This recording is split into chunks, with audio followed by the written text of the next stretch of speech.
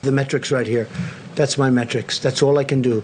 I can listen to 35 people. At the end, I've got to make a decision. I'm going to surround myself with the greatest minds, not only the greatest minds, but the greatest minds in numerous different businesses, including the business of politics and reason. I'm going to have to make a decision, and I only hope to God that it's the right decision. But I would say, without question, it's the biggest decision I've ever had to make. President Trump answering a question from Jeff Mason at the White House task force briefing today about when to reopen the U.S. economy. This as the doctors there as a part of the task force say they are reaching the peak, not quite there, but New York sharing some data today that hospital beds and the need for them is down significantly. You can see the graph. They did see 777 New Yorkers die today alone, but the numbers are going in the right direction, according to the governor today. Let's bring in our panel. Jason Riley, Wall Street Journal columnist and senior fellow at the Manhattan Institute. Leslie Marshall, Democratic strategist. And the aforementioned Jeff Mason, White House correspondent for Reuters. Jeff, that was another marathon task force briefing today, several rounds of questions. Yours really get to the heart of what everybody is asking is, when is the moment that the country will open back up for business? And your thoughts on the president's answer and what Fauci and Birx said as well. Well, I think that is the heart of the question that we're all asking, and I think there's a lot of tension about that. I mean, and I don't mean necessarily fighting, although there might be some of that as well, but just a genuine tension. You could see that in the president's face, and you could hear it in his answer that he sees this as the biggest decision he's ever had to make. Obviously, he has made very clear he wants to get the economy open soon. But the counter arguments to that are clear, and that's why he ended up extending the federal guidelines on social distancing until the end of this month. So, I think he has tried to make clear that he will listen to his advisors, including the health advisors. But his instinct seems to be that he would really like to open it soon. We'll see if he's able to do that. Jason, he said he's going to have this council. It's essentially a second task force, but calling a reopening the economy council that he'll talk about on Tuesday. Your thoughts on that decision that he calls the biggest of his life? Well, I think it is going to be the biggest decision of his life. And I think right now is the time to be preparing for it.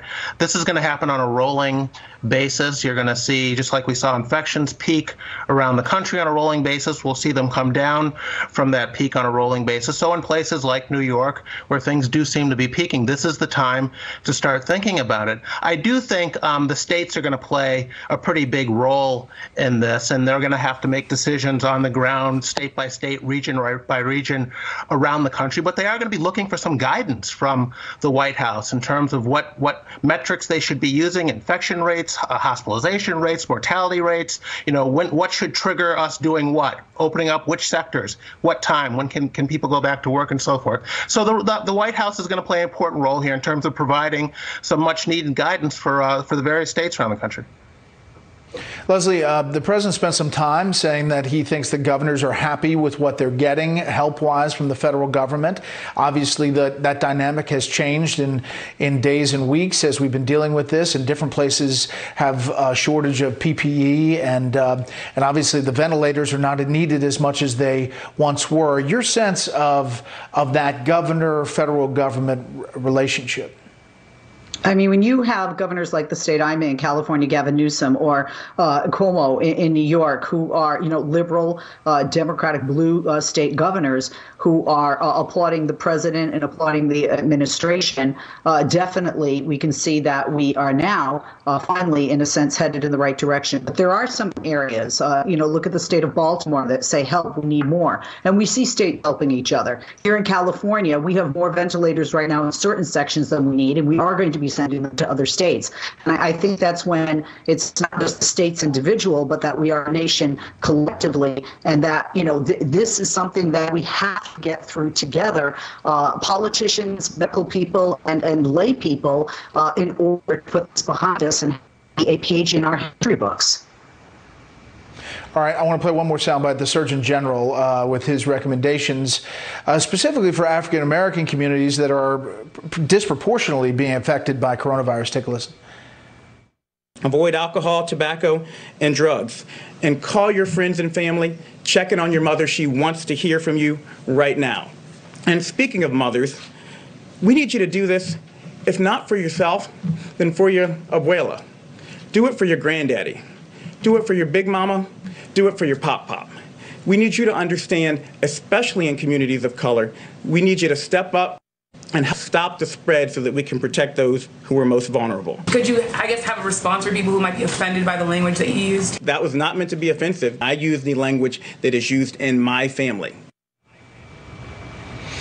Jason, the Surgeon General seems to be a pretty earnest guy. What'd you make of that exchange?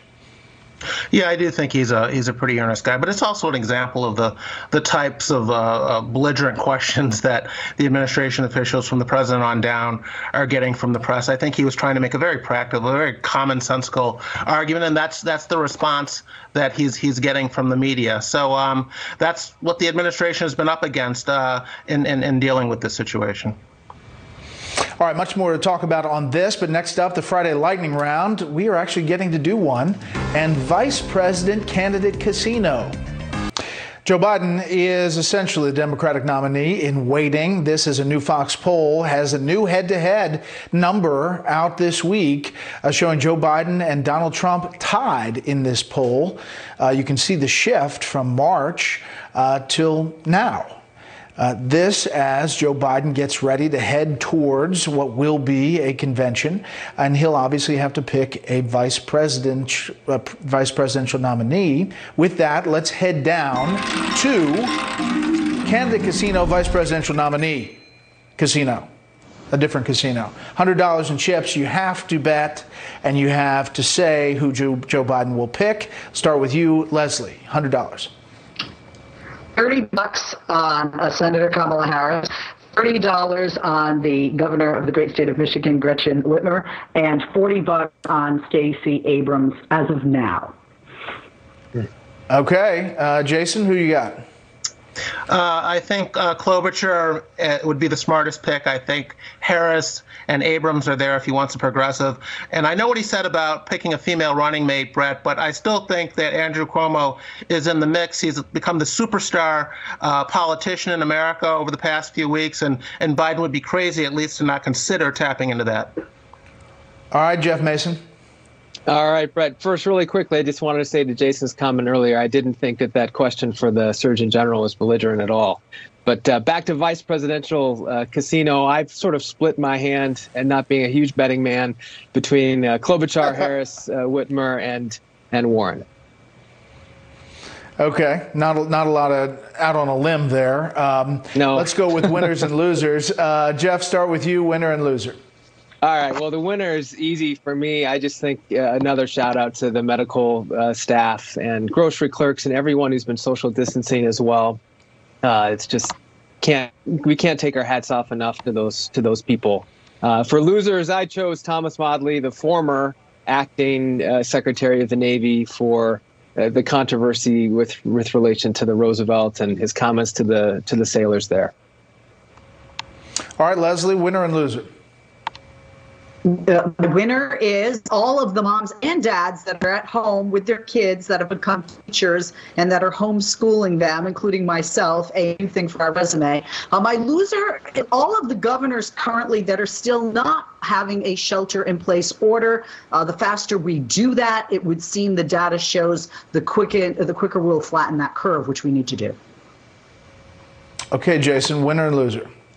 My winner is the Federal Reserve for their efforts to continue to make loans available to businesses big and small so that they can stay afloat, limit the number of layoffs, and then hire people when things do turn around. I think that's going to be much more important than the government sending out these checks. My loser is Bernie Sanders. The revolution is not coming. And I think all that he's really done is make it more difficult for Democrats to do well in November with Biden at the top of the ticket, since he continues to pull Biden to the left, which is not only where the Democratic Party is not right now, but where the country is not. All right, panel, thank you so much. I have two winners. One is obviously the medical staff and personnel working every day on the front lines, and we can't say enough about it. I agree with you 100% there, Jeff.